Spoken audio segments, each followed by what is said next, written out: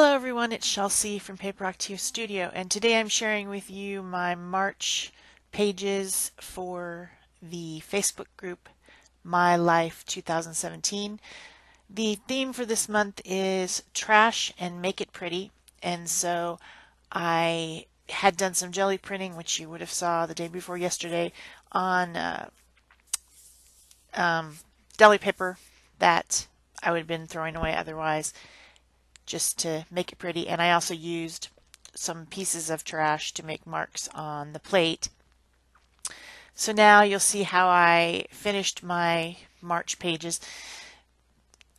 First I'm doing the back side of the main page on February, and this piece is a deli paper that was already printed with green checkers that I saved from an Italian restaurant that I visited a couple weeks ago. I thought it was pretty. It was what was in the basket with the garlic bread, and I just tore off the piece that wasn't greasy and saved it. And then that little brown paper sack is from Chili's restaurant. That's what they put their silverware and napkin in for your place settings. It comes in a little bag, and I just thought it was cute, so I saved it.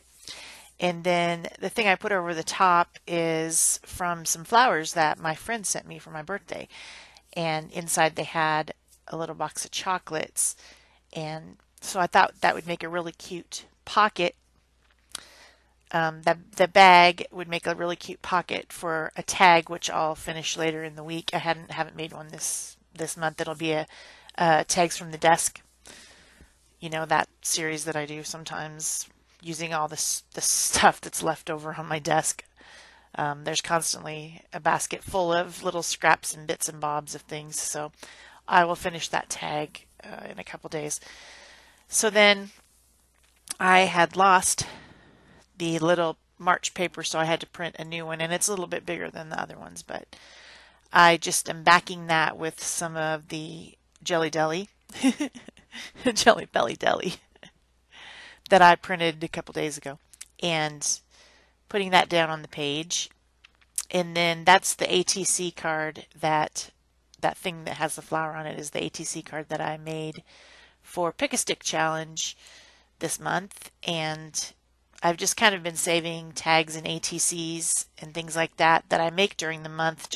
I throw them in the book, and then as I look through this book, you know, at the end of the year or whenever, I'll be able to see some of the things that I made during the month. So that's kind of what I've been doing.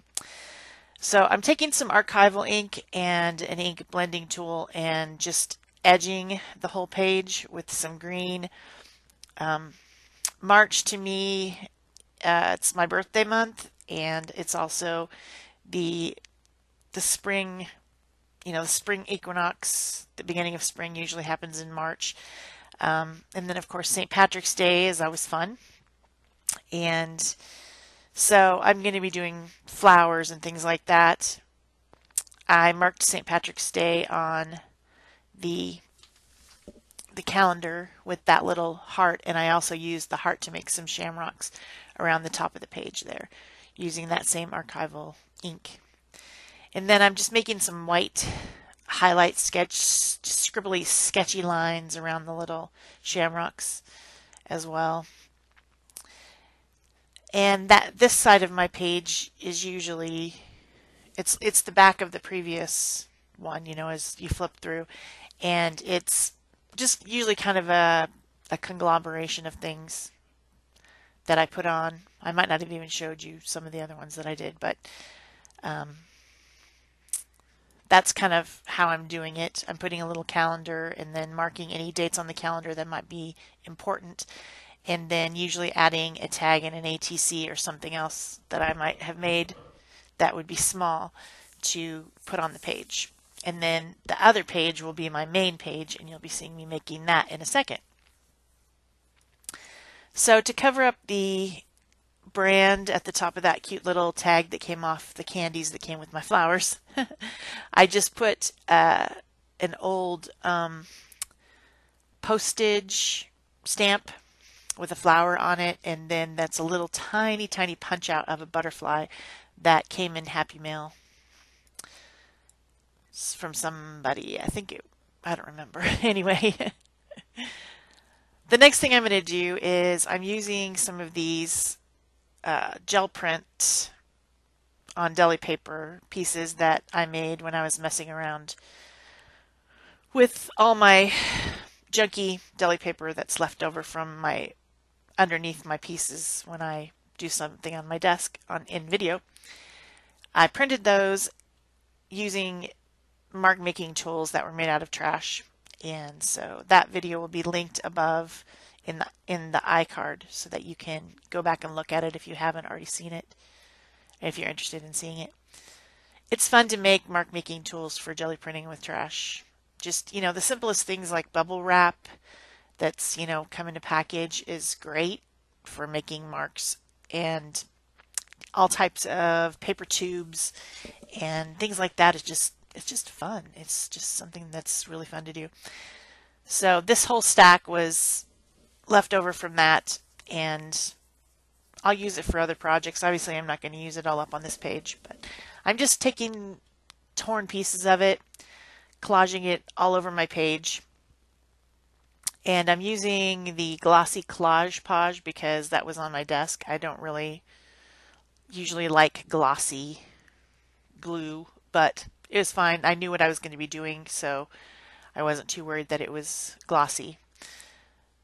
Didn't really matter. And it was sitting on my desk, and so that's what I used.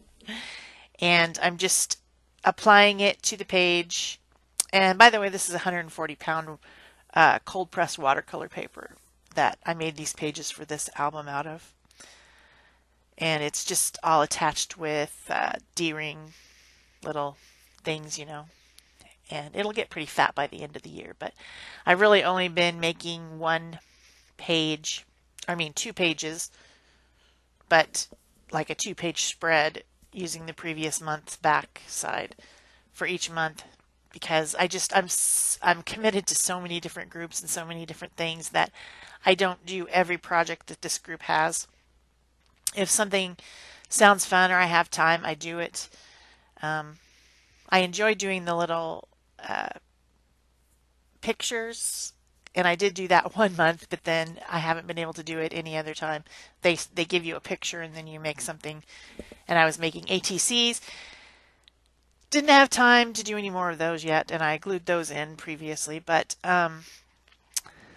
yeah, they do a lot of stuff over in that group. There's several YouTube creator artists in that group, and each one has a week during the month to do several different things that they offer. And so I will be sure to put the link to the group that you can go ask to join if you haven't joined it in my description box below the video if you want to join My Life 2017. It's a fun group, lots of fun things going on. I just don't have time to do every single thing that there is because I have other groups and other responsibilities, if you know what I mean. So I will be making a book of the entire year. It just won't have every single project that they offer. Sorry about that, guys, but that's the way it is.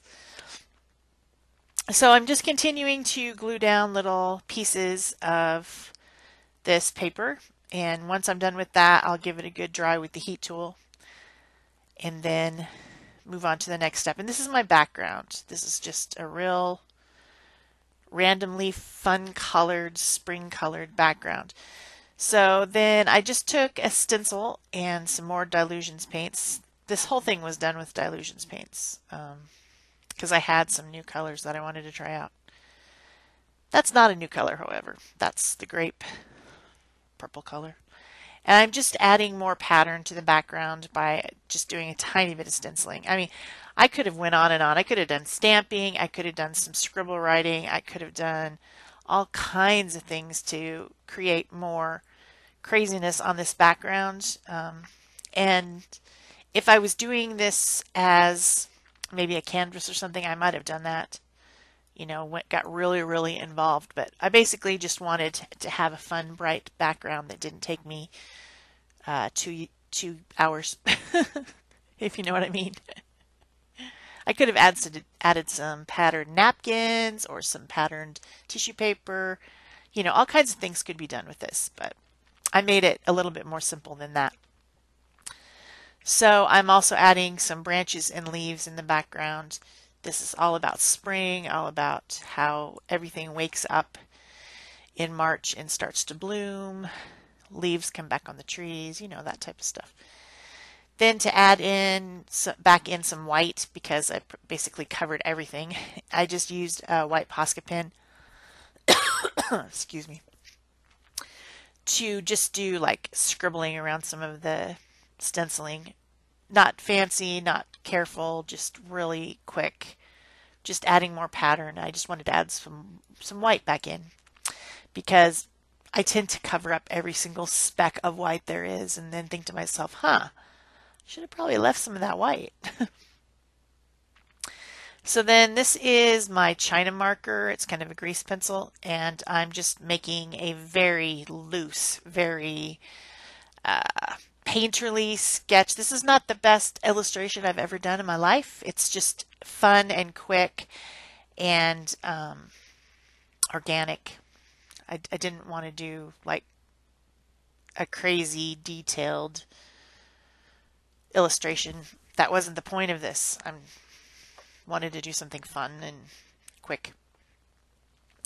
So I drew a little table and a vase and a teacup on the table, and then I'm putting flowers in the vase. And this is representative of the flowers that my best friend sent me for my birthday. She sent me a tall, narrow tin can type of a, it's not a tin can as in cylindrical because it's narrow at the bottom and up and goes up, you know, at an angle, but it's designed to look like maybe like a bucket, like a tin bucket, and that's the vase that came with the flowers. And then it had irises and tulips. And I really enjoyed that bouquet of flowers. I enjoyed sitting outside on our patio because spring has come here and it's warm. It's, you know, yesterday it was in the 80s. So take my morning tea and go out to the patio and take my little flowers out there and sit and look at the flowers because there's not that many blooming yet. Some of our other plants, obviously the succulents are green, and some of the other plants are starting to bloom. And the jasmine that is like a climbing jasmine that we have on the side of the house smells wonderful right now. It smells so good. So I just like to sit out there in the morning, and that's what this page is representing. So I kind of started to exclude on my background, but then I hadn't finished my drawing. I just got distracted. I might have used something else to draw this maybe because it was a little bit hard to see. So maybe I should have drawn it with white or something, but I didn't. So in a couple times I made a few little mistakes as I was filling in the background. So this is what I call exclusion. I don't know what other people call it, but basically excluding the background around your drawing. And the reason that I like it is because although I do exclude the background with some white and also a little bit of teal and blue colors, it doesn't completely obscure the background. I mix a little bit of water with the acrylic paint, just a tiny bit of water, and it helps it flow more on my brush and also makes it just slightly transparent so you can still see the colors and pattern in the background through the paint, but yet you get the image coming forward and you see the vase and the coffee cup and the table as the focal image. So I really enjoy this technique. I think it's very it looks very artistic. Looks like you maybe tried real hard, you know, to make something a painting or something, but yet it's a simple, very simple thing that anyone can do. So I enjoy it immensely, and it's a great way to use your jelly prints. You just can put your jelly prints in the background. You know, a lot of people are like, oh, well, I have this gel plate and I've made some prints, but I don't know what to do with them. This is a great thing to do with them, to use them as a background and then do a technique like this over the top. It's fun too, really fun. I enjoy this immensely. I need to do it some more. I haven't done it in a while. I was like, oh, I should do that. Yeah. So you can see a couple times where I had to wipe back the paint, but since the whole background has been collaged and it's been covered with that Collage Page glue, it's non-porous. So while the paint is wet, I can wipe off if I make a mistake, if I put the paint where it shouldn't be as I'm filling in this background. Because you remember I can't see the drawing very well, so I did make a couple mistakes. But I just used a baby wipe, wiped it right back off, and then went back in and redid it the way it should be. So it was fun. I had a really good time making this project, and I recommend it. So once you've done your detail filling in with the brush, you can just use your finger and apply the paint in the larger areas. It's a lot quicker than doing it with the paintbrush, and it's also, you get that feel of the paint on your fingers, which is always really fun. So,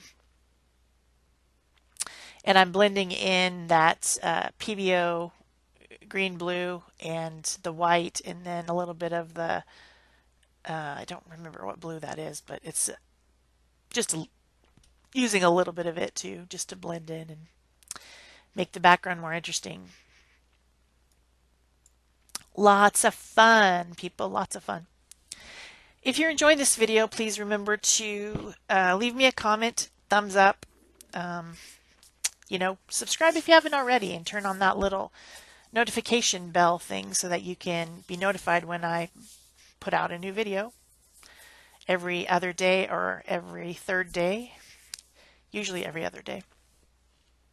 And I like the comments. I like to hear what you think about my projects, and I like to know who is watching, who my fans are, who's watching.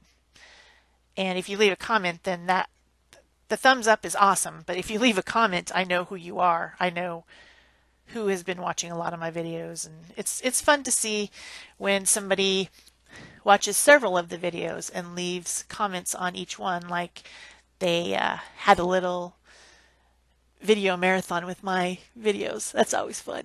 I like to see that. And a few people have been doing that lately. I think they're new to my channel, and then they just kind of go back and watch a couple other things from, the over 240 videos that are on my channel now. So that's fun. I like to see that. So the next thing I'm doing is I have a Stabilo All pencil, which is a water-soluble pencil that it's highly reactive to water. And I'm going and drawing lines back in, basically, of my little illustration. I didn't think it stood out quite enough from the background. It wasn't stark enough, and the lines weren't straight enough, and so I did that. And then I'm using my water barrel brush.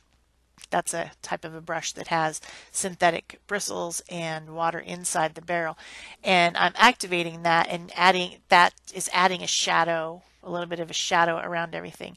And if I get too much water and it starts to really bleed out, I just blot it with my mostly dry baby wipe there. I like the way that turned out. It almost looks like a crayon drawing or something. It's cool. I just really like the look of this type of a style. There's an artist that I've seen a few pieces of theirs on Pinterest, and I can't tell you who it is, but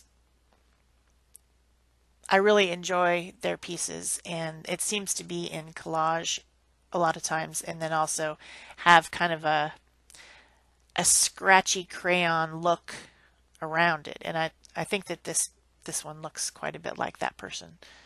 Not exactly the same, because obviously my drawing style is different, but a similar look to that person. So